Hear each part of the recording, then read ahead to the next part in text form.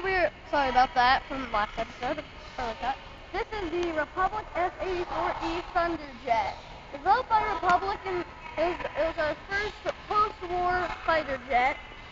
So, this is the E model.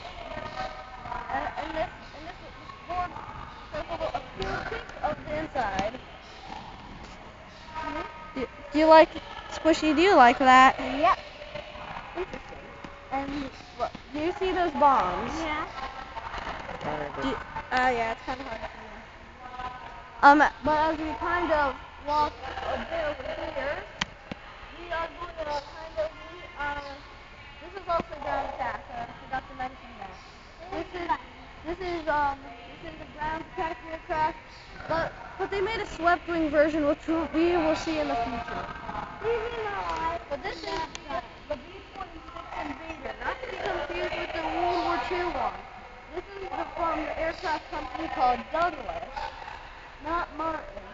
They kept on modifying these, and they served in Vietnam as well as World War II and the Korean War. And then you guys Now, Squishy, what do you think about this? the wing is just from this side and all on down. That's Like the bottom is open and shell and they've got one at the bottom. Interesting. So we will see you guys next time in the next episode where we will be talking about the North American B-45C Tornado. See ya.